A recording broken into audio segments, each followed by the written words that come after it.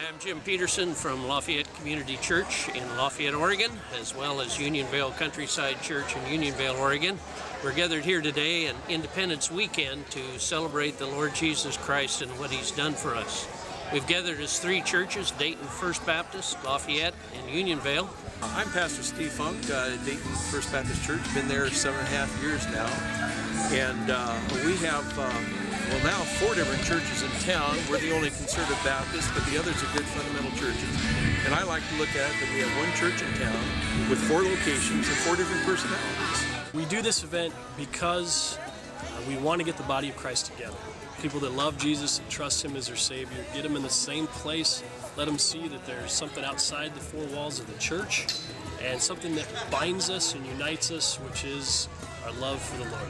We have a common unity of loving Jesus, and that's what we're here today to do, is to see the bigger picture of His body in our community. And today we have many visitors as we passed out flyers in the neighborhood, and we pray that God's Word that Jeremy Shoemaker gave us, that they would go forth and people would be saved today and accept Christ as Savior. That's our goal, is to glorify God in all that we do, and we can do it in a building or at a football stadium because He is Lord.